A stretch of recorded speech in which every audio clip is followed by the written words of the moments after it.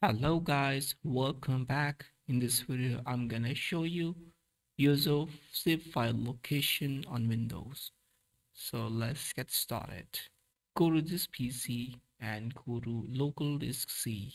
Go to users, username, and go to app data. Go to view, hidden items. Go to app data, roaming, user, and go to NAND folder. Go to user, save.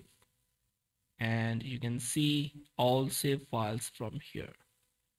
For example, I go to my game, open save data location. So you can see this folder, this one, DC00.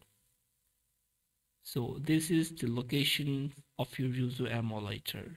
So I hope this tutorial will be helpful for you guys. If you like, then please subscribe this channel.